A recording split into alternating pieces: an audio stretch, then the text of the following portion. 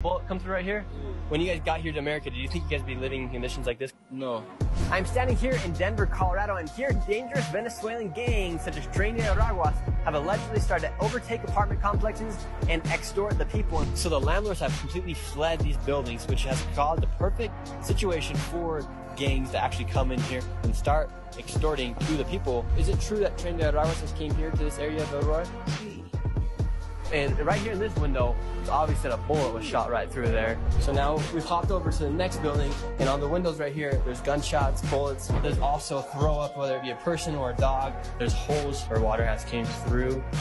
Nobody can live or even sleep in here because how bad the condition is. And did you think that your life was going to be like this when you came across the border to live here in the United States? No, jamás.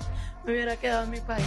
Si alguien le dio un vuelo para regresar, una oportunidad de regresar a Venezuela, ¿regresaría? Con todo el amor del mundo regresaría a mi país.